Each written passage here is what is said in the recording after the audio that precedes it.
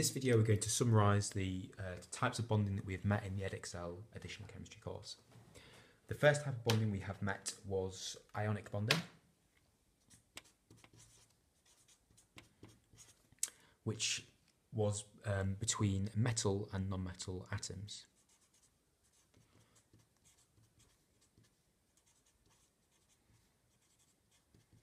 So we had metals transferring one or more electrons to non-metals, forming a positive metal ion and negative non-metal anion. The structure of these, they had a 3D lattice structure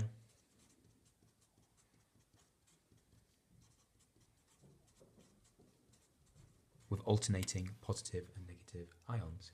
Because you have lots of positive and negative ions in the structure with strong electrostatic forces or ionic bonds between them, the melting and boiling point of ionic compounds is very high.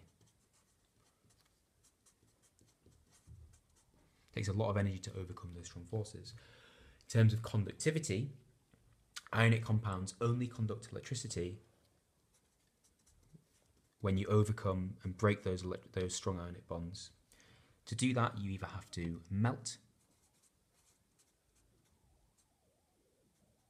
or make molten the ionic compound, or you can also dissolve it.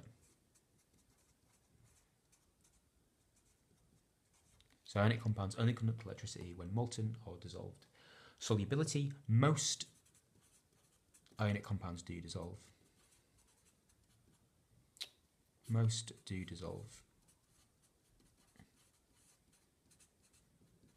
Okay, we have met some examples which don't. If you look at our solubility rules video, you will see those, but most ionic compounds do dissolve. The second type of bonding we need to talk about is simple covalent. Okay, or covalent bonding to form simple molecules. And these were between non-metal atoms. For example, we could have H2O. The structure of these, we have individual molecules,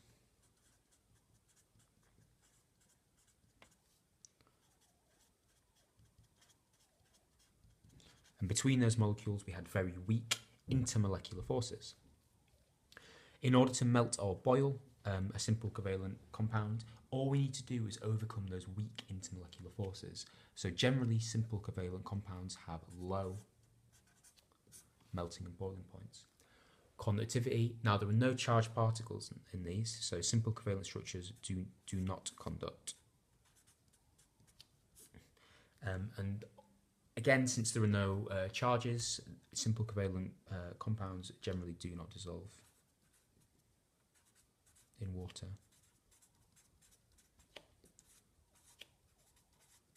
Some of them do, but in general they do not. Okay, third type of bonding we need to talk about is giant covalent.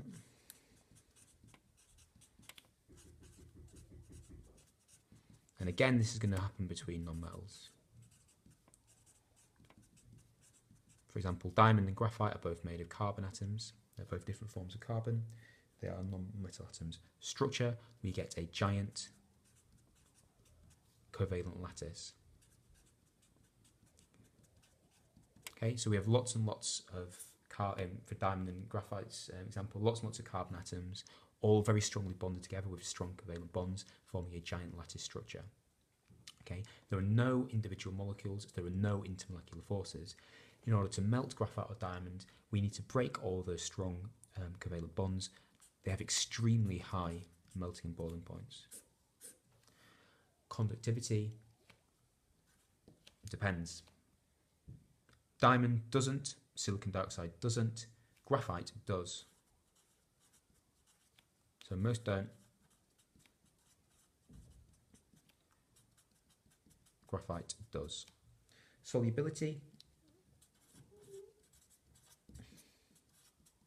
they do not dissolve in water.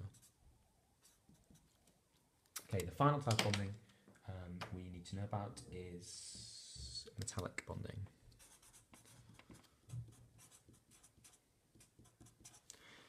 Between pretty obvious metals, so metal atoms. Structure, we get another lattice Okay, but this time we have got positive metal ions surrounded by a sea of delocalized electrons. Melting and boiling points. Since there are lots of these electrostatic forces again, we've got lots of positive metal ions, we've got lots of delocalized electrons. Metals generally have high melting and boiling points. Conductivity. Because we've got charges that are able to flow, we've got these delocalized electrons, they do conduct electricity and they do conduct heat as well. Solubility, metals that do not dissolve in water.